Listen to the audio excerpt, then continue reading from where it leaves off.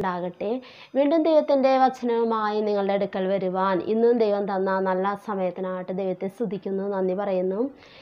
ഈ സമയത്തുള്ള ഒരു പ്രധാനപ്പെട്ട ചോദ്യമാണ് ഈ ലോകം അവസാനിക്കുമോ എന്നുള്ളത്.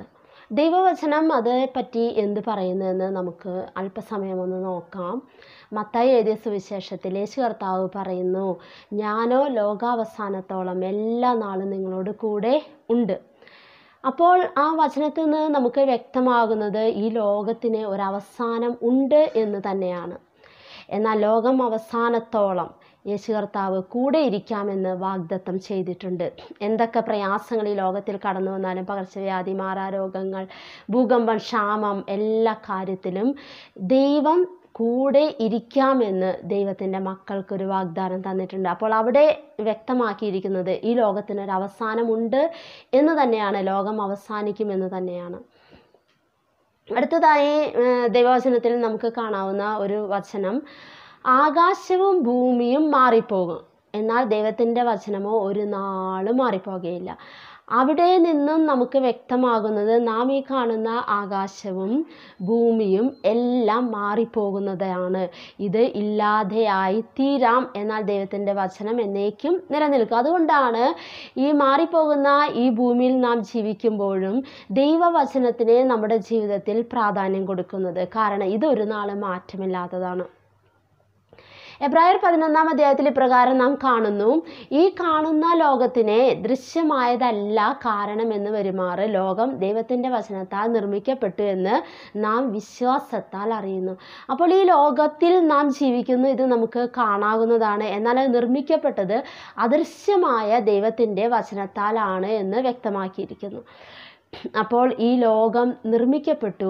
അത് പത്രോസിൻ്റെ ലേഖനത്തിൽ ഇപ്രകാരമാണ് നാം കാണുന്നത്, പണ്ട് വെള്ളത്താലുണ്ടായ ഭൂമി വെള്ളത്താൽ നശിപ്പിക്കപ്പെട്ടു, ഇപ്പോഴത്തെ ഭൂമി തീക്കായി സൂക്ഷിച്ച് വെച്ചിരിക്കുന്നു എന്നാണ് അവിടെ രേഖപ്പെടുത്തിയിരിക്കുന്നത്.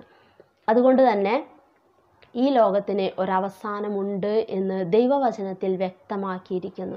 എന്നാൽ ഇതോർത്ത് ഭയപ്പെടുവാനോ ഭാരപ്പെടുവാനോ അല്ല ദൈവവചനത്തിൽ ഇത് എഴുതിയിരിക്കുന്നത്. നാം കരുതലുള്ളവരായിരിക്കുക എന്നുള്ളതാണ്. നാം അതിനുവേണ്ടി ഈ മുന്നറിയിപ്പുകളുടെ മുൻപിൽ നാം എങ്ങനെ ആയിരിക്കണം എന്നതാണ് ദൈവവചനം നമ്മെ ഓർമ്മിപ്പിക്കുന്നത്.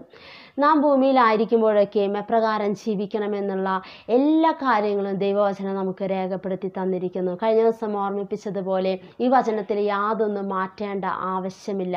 ഇത് മാറിപ്പോകുന്നവയല്ല, ഇത് മാറ്റം വരുത്തേണ്ടവയല്ല. അതുകൊണ്ട് തന്നെ എപ്രകാരം നാം ഈ ഭൂമിയിൽ ജീവിക്കണം എന്നത് നാം തീരുമാനിക്കുന്നത് നമ്മുടെ ഹൃദയത്തിലെ ഇഷ്ടത്തിനോ താല്പര്യത്തിനോ അനുസരിച്ചാവരുത്. ദൈവവചനം നമുക്ക് നിർദ്ദേശം നൽകുന്നത് പോലെയാണ്. യേശു കർത്താവ് ഓർമ്മിപ്പിച്ചതുപോലെ, അല്ലല്ല മാനസാന്തരപ്പെടാഞ്ഞാൽ നിങ്ങളെല്ലാവരും അങ്ങനെ തന്നെ നശിച്ചു പോകും. നമ്മുടെ ജീവിതത്തിൽ ദൈവവചനപ്രകാരമുള്ള ഒരു മാനസാന്തരം ആവശ്യമാണ്. നമ്മുടെ ഹിതമോ ഇഷ്ടമോ ഒന്നും നിറവേറപ്പെടുകയില്ല. ദൈവത്തിൻ്റെ ഹിതമാണ് ഈ ഭൂമിയിൽ ജീവിക്കുന്ന ഓരോ വ്യക്തിയിലും നിറവേറപ്പെടുന്നത്. ആ ഒരു ഉത്തമ ബോധ്യം നമുക്കുണ്ടെങ്കിൽ ദൈവത്തിൻ്റെ വചനം നാം അനുസരിക്കുവാനായിട്ട് നമ്മെ തന്നെ സമർപ്പിക്കുവാനിടയാകും. അപ്പോൾ ഈ നശിച്ചു പോകുന്ന അല്ലെങ്കിൽ മാറിപ്പോകുന്ന അവസാനിക്കുന്ന ഈ ലോകത്തിൽ നാം ജീവിക്കുമ്പോൾ നമ്മുടെ ജീവിതം അല്പകാലം മാത്രമേയുള്ളൂ എന്ന് നമുക്ക് വ്യക്തമായി അറിയാം. ഏത് മനുഷ്യനും ഉറച്ചു നിന്നാലും ഒരു ശ്വാസം അത്രയെന്ന് ബൈബിൾ രേഖപ്പെടുത്തിയിരിക്കുന്നു. ഈ ദിവസങ്ങളിൽ നമുക്ക് ലഭിച്ചിരിക്കുന്ന ഈ സമയങ്ങളിൽ ദൈവമുഖത്തേക്ക് നോക്കുവാൻ, ദൈവവചനത്തിന് നമ്മുടെ ഹൃദയത്തിൽ ഇടം കൊടുക്കുവാനൊക്കെയും ഇടയാക്കട്ടെ. അതിനായിട്ട് ഒരുക്കട്ടെ. നമുക്ക് പ്രാർത്ഥിക്കാം. ഞങ്ങളെ സ്നേഹിക്കുന്ന ചെറിയപ്പച്ച, ഈ മാറിപ്പോകുന്ന ലോകത്തിൽ ഞങ്ങൾ ജീവിക്കുമ്പോഴൊക്കെയും എപ്രകാരമായി തീരണമെന്ന് നിൻ്റെ വചനപ്രകാരം കർത്താവെ ഞങ്ങളുടെ ജീവിതത്തെ ക്രമപ്പെടുത്തി മുന്നോട്ട് പോകുവാൻ, മാനസാന്തരത്തിൻ്റെ അനുഭവത്തിൽ നിലനിൽക്കുവാൻ തക്കവണ്ണം ഞങ്ങളെ സഹായിക്കുകയും ഒരുക്കുകയും ചെയ്യണം. അതിനായിട്ട് ഈ വചന കേൾവി അത് കേട്ട എല്ലാവർക്കും പ്രയോജനപ്രദമാക്കി തീർക്കണം. എല്ലാ യേശു ക്രിസ്തുവിൻ്റെ നാമത്തിൽ തന്നെ ആമീൻ. God bless you.